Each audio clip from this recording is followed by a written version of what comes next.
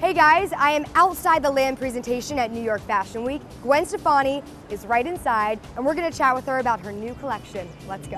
Hello, how's it going? So you're back in the Fashion Week madness. How does that feel? You know what, everything feels so rad right now. Everything's amazing, and the real reason I haven't been here is because I was pregnant last whatever, and then I have all these children, and they have school, so I didn't want to be like, okay, see you later. And I actually had to do that this year, but they're kind of old enough that they did cry last night when I called them and FaceTimed them from the US Open, but that was but it's okay. So what's the inspiration? What's the overall theme? I heard this jungle kind of music playing. It's so wild because the collection really reflects so much how I feel right now, which is just so excited and so happy, and it's all colorful, and somehow it just so much looks exactly like how I feel, which, I mean, this... You're in hot pink? Are you in I feel like this. This is how I feel right now, all right?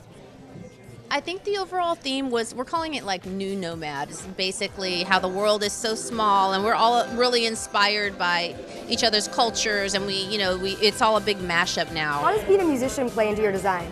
I think it's everything. I think that music and fashion are one and the same. I think that, fashion is basically, expression of your personality and who you are. And I like to dress up, but I'm really happy that people are looking because I love it. When did you first fall in love with fashion? I think the first time that I remember feeling really having this electric feeling was going to see the Ice Capades when I was little. There would be a pink girl and a yellow girl, and they would have these dresses on, and I was just, I don't know, affected by that. And then also growing up by Disneyland, you know what I mean, and going to Disneyland and seeing all the characters and being around animation and all that kind of stuff really affected me. I'm one of those people that see things and then I just want to copy it and appropriate it. And well, you're doing that now. I can't wait to see the entire collection. Thank you so much. Take care.